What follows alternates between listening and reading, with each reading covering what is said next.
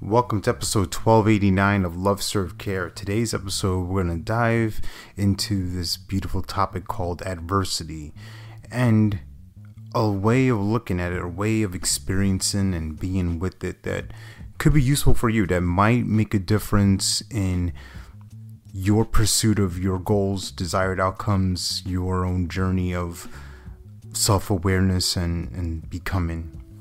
And I wanted to tackle this because it just feels like there's a lot in the atmosphere, at least in my space right now, and I won't get specific on things, but just different challenges and obstacles and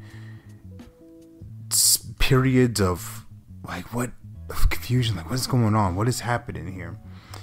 And the thing I want to share with you, this is something that I've probably tackled several times on this show along this journey. It's going to be something I tackle again and again because this is a part of life. This is a part of our human experience, and you add in entrepreneurship, business building, coaching, at least in this industry that I'm in, there comes a certain resolve, a certain resilience that's required in order to make it right. A brittle spirit can't build a bigger bubble, and what I want to share with you, or at least help you awaken to, is simply this: let's get something from this pain.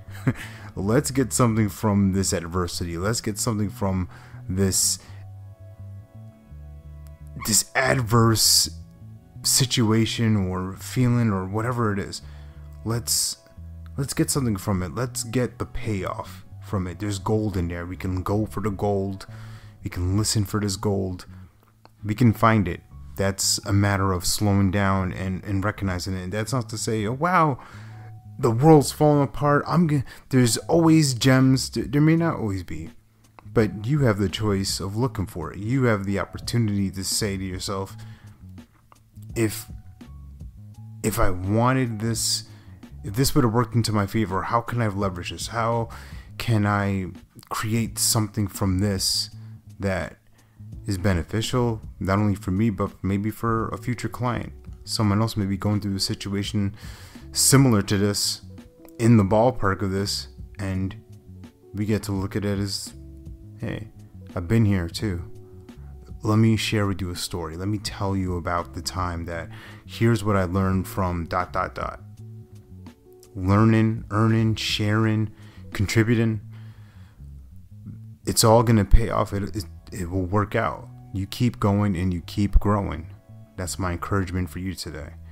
And remember that you are born to live your life in abundance, and you are the master of your future, and you control your freedom, and you have complete dominance of your thoughts, your emotions, and your habits. Take care. God bless. Stay blessed.